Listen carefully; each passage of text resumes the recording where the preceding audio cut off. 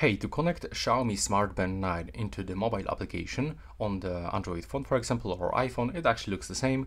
First of all, you will have to turn on your device and select the language. So in my case, I'm gonna select English. And now we have to put the band close to our phone, and we have to open the Google Play Store or Android devices and App Store on iPhones.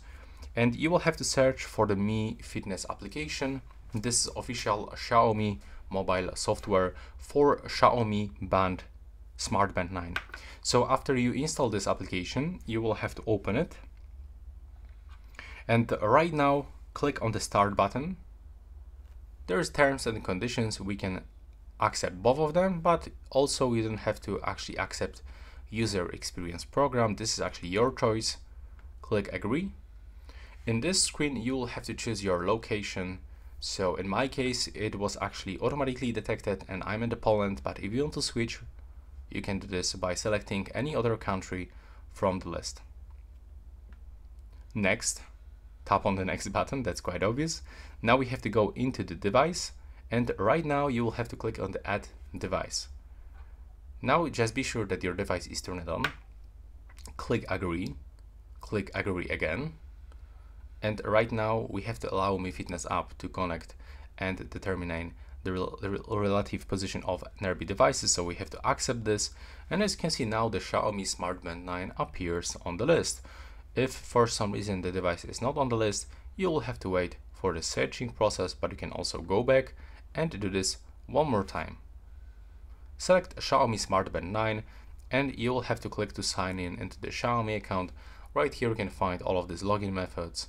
You can use the Xiaomi account, you can use Google account, you can use your phone number, or if you don't have Xiaomi account, you can create one by clicking here and then following on-screen instructions.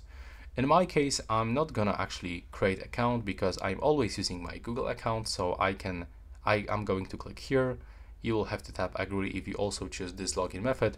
Right now, you can use your Google account that is currently logged into this phone, but you can also add another account if you want. This is your choice. Now we have to click on the Xiaomi Smart Band 9 one more time. Now we have this connection process pairing.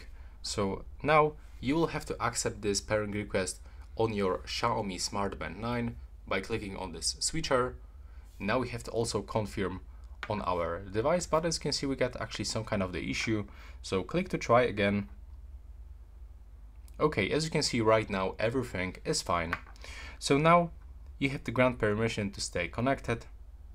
So we can go into the settings, and here we can find some information why you have to keep the app running in the background, but you can also do this later if you have any problem with this. Click done. Now click continue and accept every permission.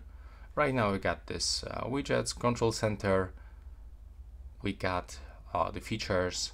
Now we can synchronize all notifications from our phone to our wearable device. So we can just turn it on by clicking here or select specific apps. That's your choice. Select, click set. Now click set again. From the device and app notifications, we have to allow the Mi Fitness application. So tap on it, click to allow notification access. Click allow one more time. Then go back. Click set. This is actually for incoming calls. Click allow, accept another 3 permissions. Right here you can synchronize the do not disturb mode with the phone. So when you turn on the do not disturb mode on your phone, it will also turn on the do not disturb mode on your band. So you have to decide if you want to enable this feature. In my case, I don't want, so I'm gonna unselect. Click set. Now turn on the synchronization between your device and your phone, accept permission, click on the switcher to allow setting alarms, go back, and click connect one more time. And let's take a look. As you can see right now, we are successfully connected. So that's all for this video. Leave a like, subscribe, and see you in the next one.